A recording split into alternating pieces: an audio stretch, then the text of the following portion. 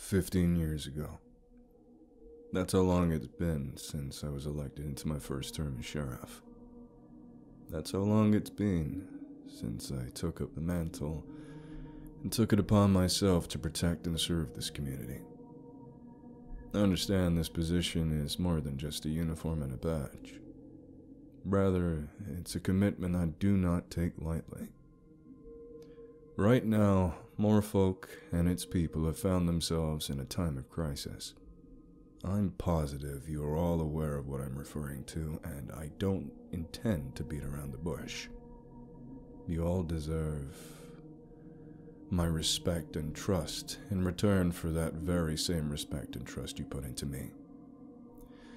The deaths of Ellie, Sasha, Claire, and Jackie are deaths that occurred under my term. The term which I earned off the promises I made that I would protect all of you. I failed that promise. I failed the very women who were integral to this community that I failed to protect.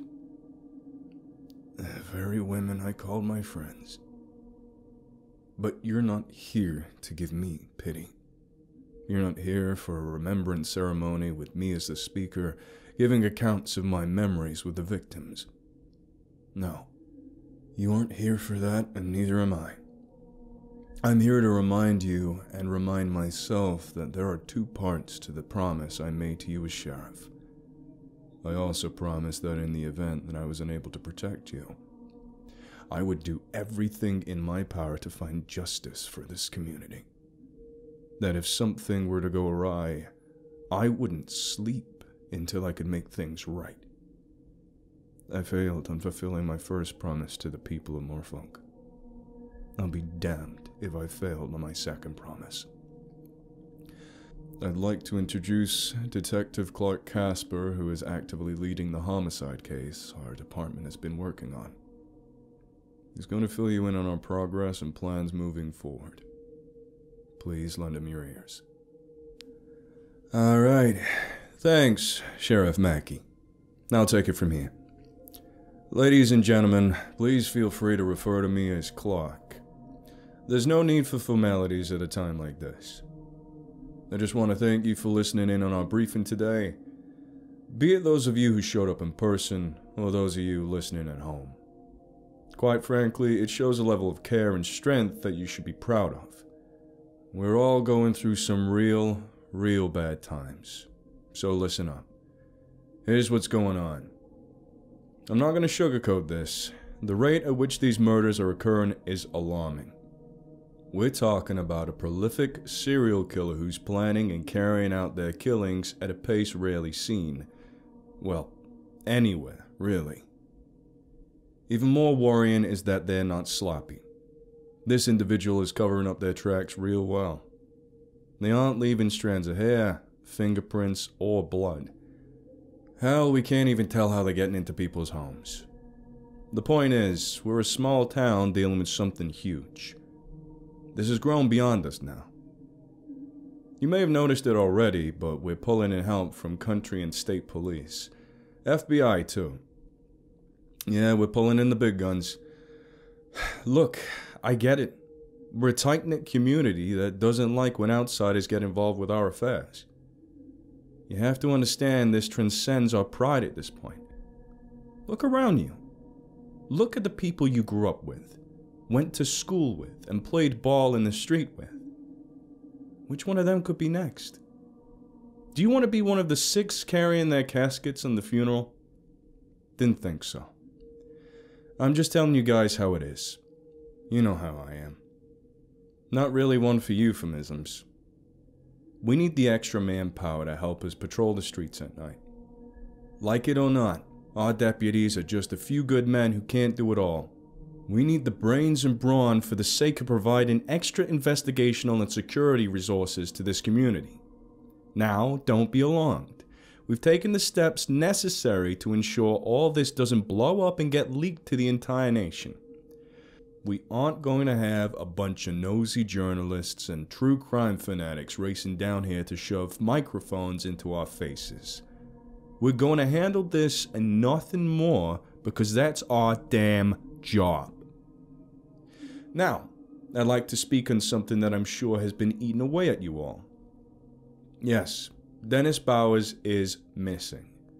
Yes, we are actively searching for him. Yes, we are inviting all of you to join us in the search party over the course of however long it takes to find him. Please don't get the wrong idea. I may be a homicide detective, but my involvement in this case does not mean we are treating him as deceased. It's entirely possible he simply ran off and got lost. He's only being considered missing. And to be honest, our department and its detectives have had their hands so full as of late that we're kind of forced to take on multiple roles at the same time. Hence my involvement in this missing persons case. As I said earlier, we need extra manpower, and we're getting it. Just as a reminder, he's 5 years old, 3 feet 6 inches tall, with brown eyes and blonde hair. If you'd like to aid us in our search for Dennis Bowers, we're going to start combing the woods just north of Morefolk Park, where he was last seen before going.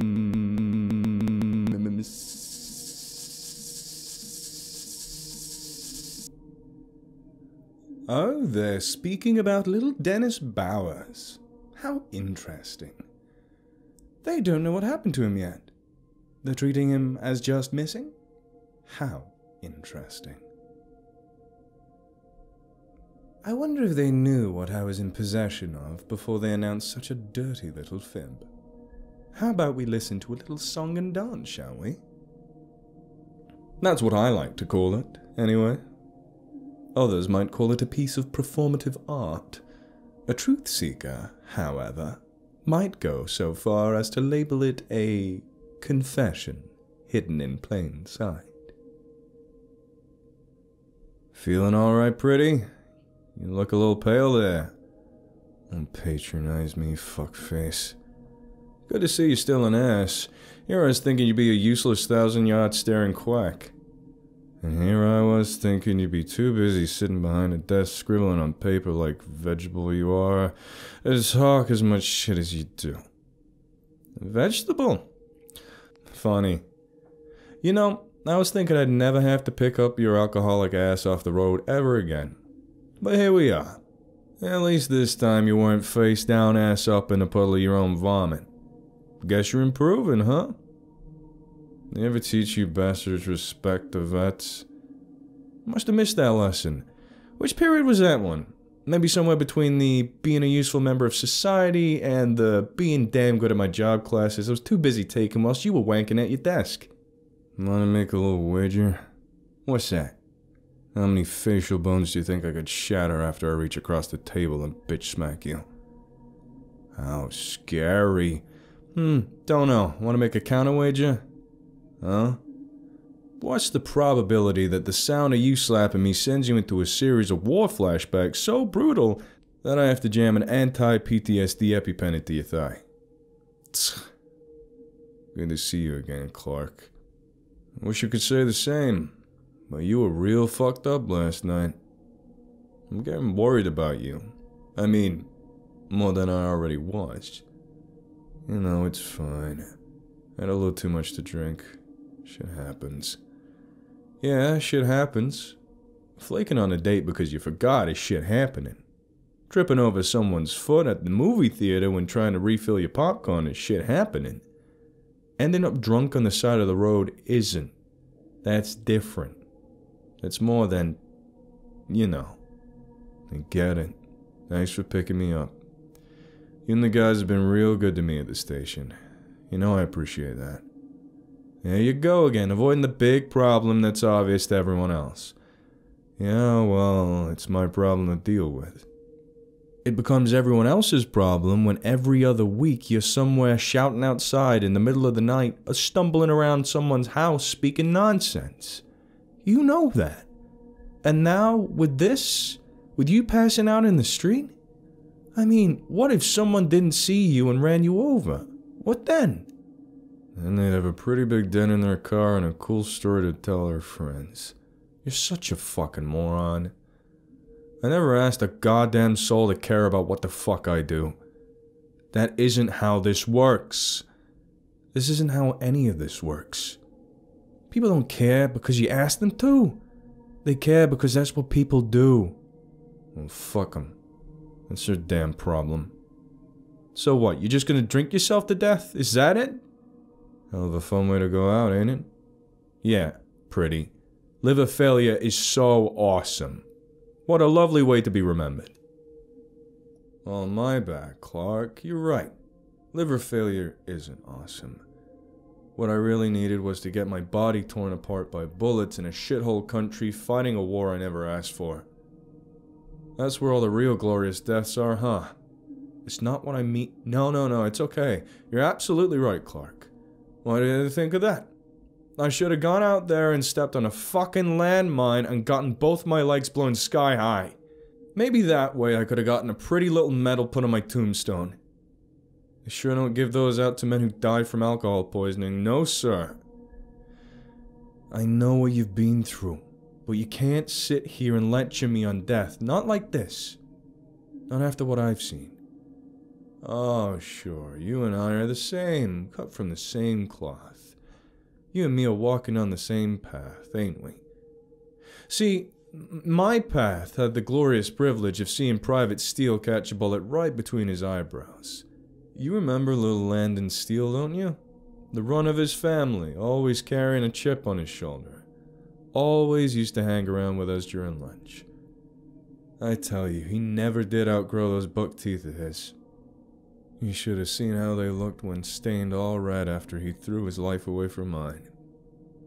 Now that was a sight to behold. I think that's... You think that's what? Here's what I think. I think it was great. He died with real honor and courage, didn't he? The military took me and that boy and made us proper soldiers. Who the hell even is Little Landon Steele? That's Private Steele to me. Actually, scratch that. That ain't Private Steele no more. That's a goddamn statistic now. At least, his gravestone got a pretty little celebration, right? I think that's enough. What's enough? Enough's a funny word, ain't it? What's enough when it comes to killing the enemy? What's enough when it comes to the amount of blood on your hands? What's enough when it comes to how many drinks it takes you to forget what you've done and what you've seen? You're a good man, Clark. That being said, don't pretend to understand. Seeing the kind of death you've seen is a nightmare. Seeing the kind of death I've seen is hell. At least you can wake up. You always were quite the speaker, you know? Aren't I? My mama used to say so. Her and your dad would have been, don't bullshit me. Yeah, sorry. Look, can you just let me get one thing clear before your next little rant? Whatever, go for it. You may not care about yourself anymore, and I can't force you to. But I'm not gonna let you rot away like this. I get it. And you've lost a lot of friends and family. You feel isolated and alone. You're a detective, not a goddamn therapist. Shut the fuck up! I'm gonna say what I need to say! Well, shit, look who grew up here. Look. I know you're not the same guy I grew up with. That's okay, I'm not the same kid either.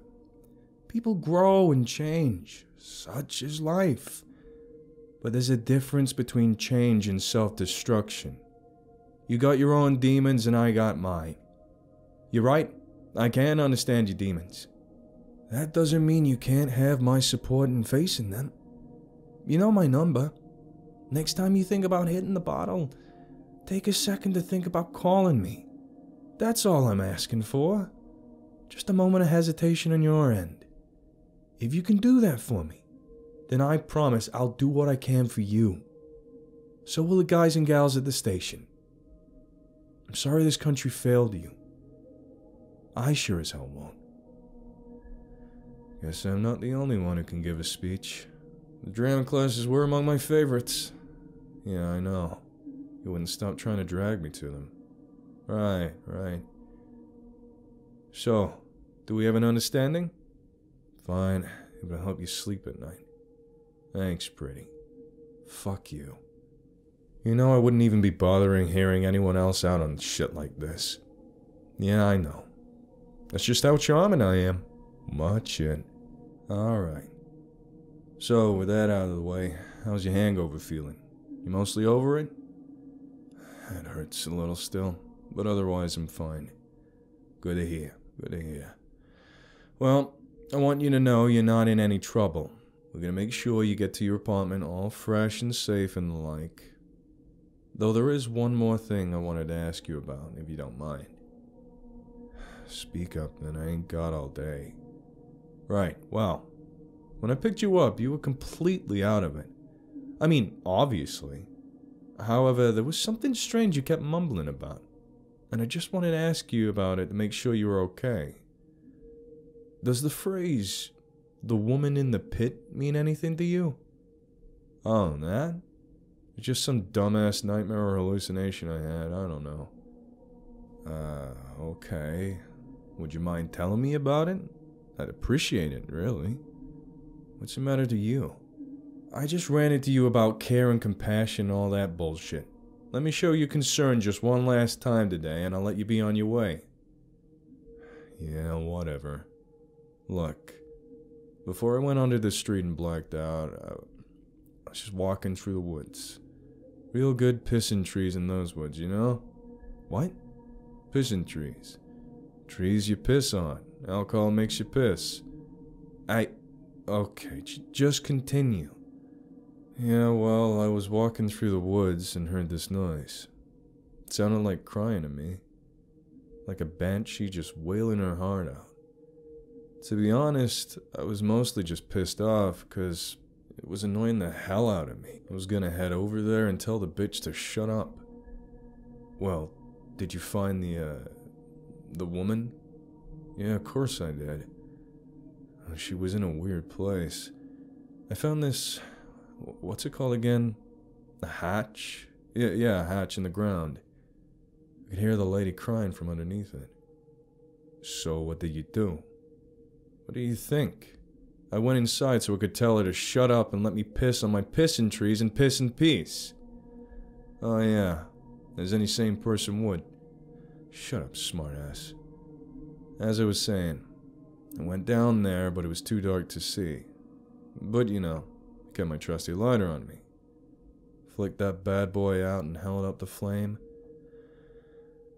I tell you what, though, I was not expecting to see what I did. And what was that?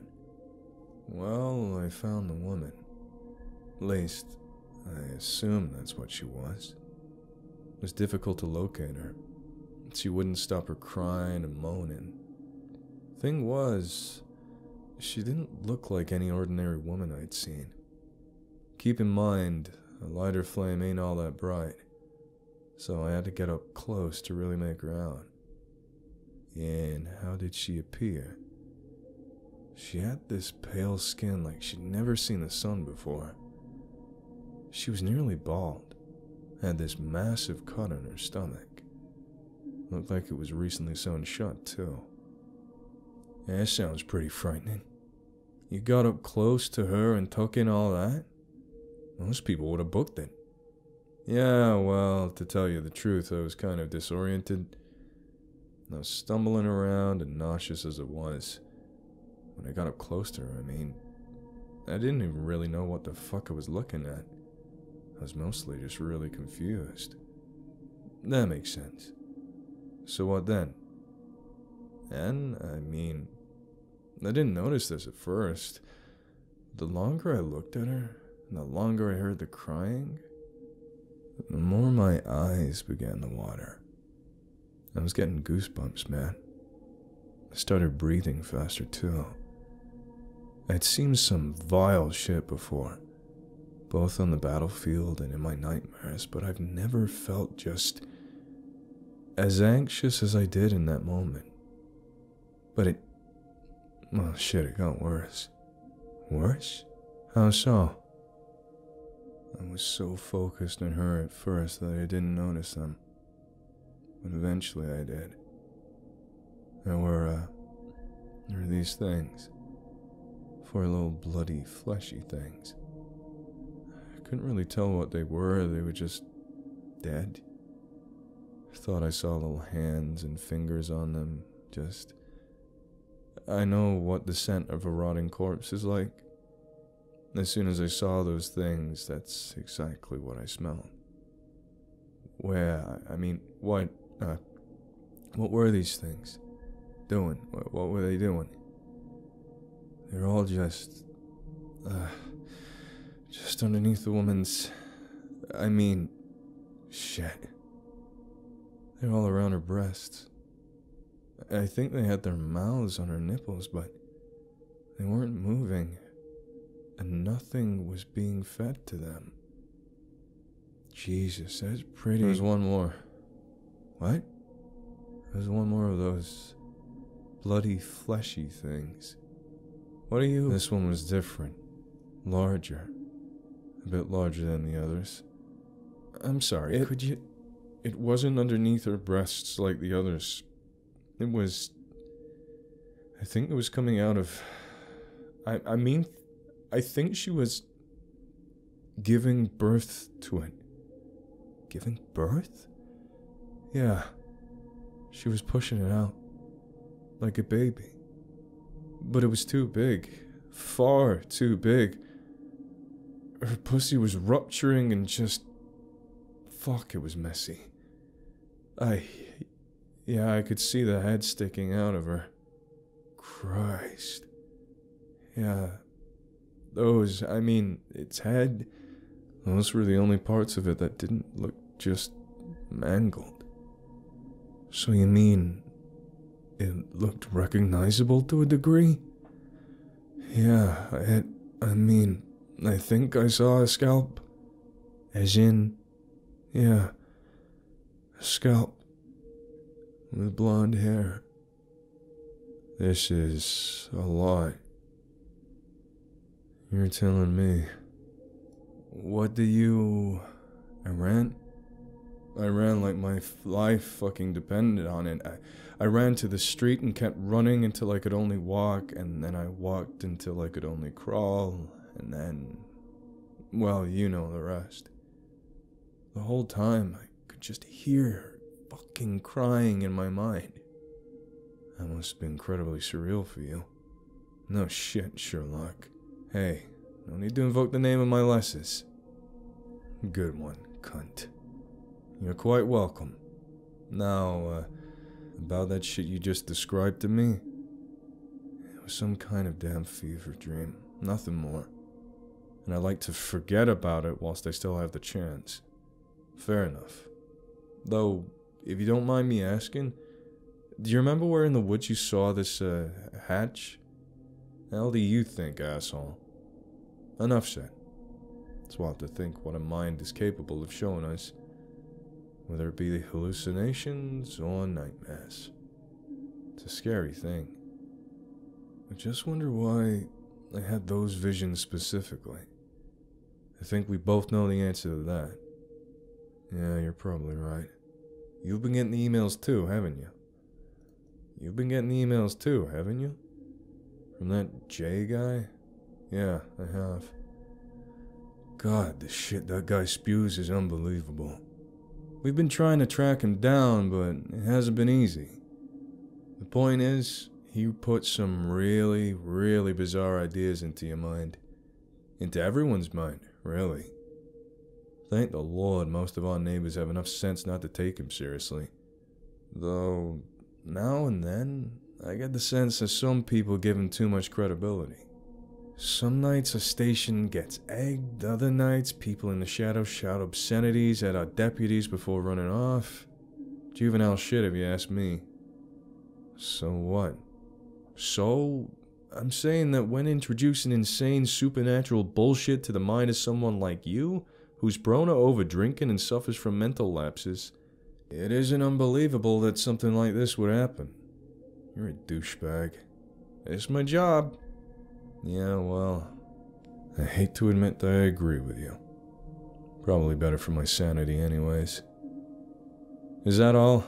Can I stop talking about this now? Yeah, of course. You need your rest. I'll drive you back to your apartment,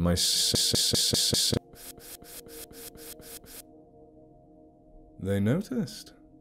They're trying to take the broadcast off air. I'm not finished yet. Have patience.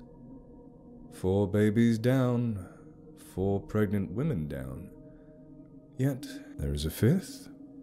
Death continues. Why? Isn't it obvious?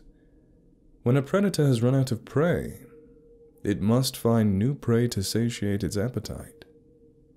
Who knows just how far it will go to adapt? Morefolk police, you know the truth. I know you know. I know you know why this thing is here. I know you know the cause. I know you were protecting the man responsible for bringing this plague upon us. You thought I wouldn't find out, but I did. Oh, how easy it is to get the information I want. Still, I am merciful. Come forward. Come clean.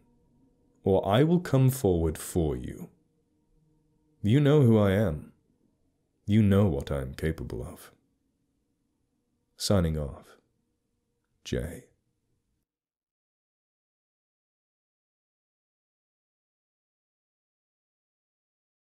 Hello everyone, Nature's Temper here, just reminding you that we have t-shirts. If you want to support and show your love for the channel, look in the description below. There you will also find a t-shirt design called Bring Back the Wolf. All proceeds of this design go directly to the Rewilding Institute, a charity that I fully support.